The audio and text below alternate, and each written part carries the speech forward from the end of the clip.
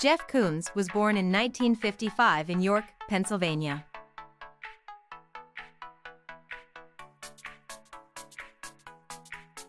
He grew up in a working-class family and initially pursued a career in finance before turning to art.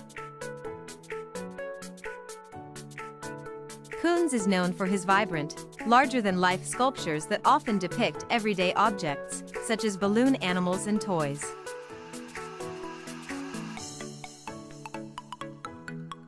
His work blurs the lines between high art and popular culture, challenging the traditional notions of beauty and taste.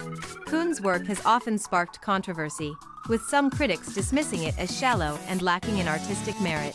Others praise his ability to create works that are simultaneously playful and profound. One of Koons' most famous works is Balloon Dog,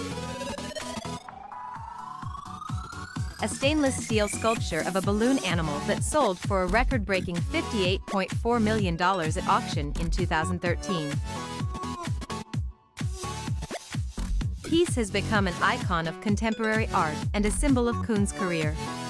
One of Koons' most famous works is Puppy, a towering sculpture of a West Highland Terrier made from flowers. The sculpture was first displayed in Germany in 1992 and has since been shown in cities all over the world, becoming a beloved icon of contemporary art. Another iconic work of Koons is his series of balloon dogs, which are stainless steel sculptures modeled after the classic children's party balloon animal.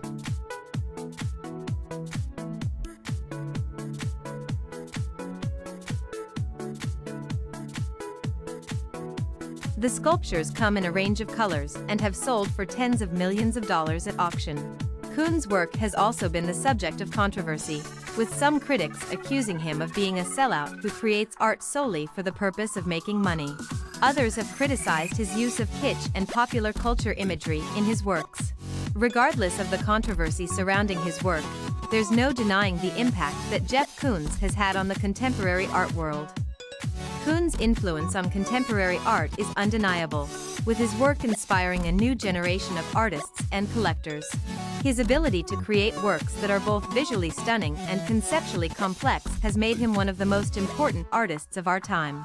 Despite his success, Koons has faced criticism for his commercialism and willingness to create works that cater to the tastes of the wealthy elite. Some argue that his work perpetuates a culture of consumerism and excess. Koons has also been involved in philanthropy and charity work, including the creation of a series of sculptures to benefit the International Center for Missing and Exploited Children. And there you have it, a brief overview of the life, work, and legacy of Jeff Koons. Love him or hate him, there's no denying his impact on contemporary art.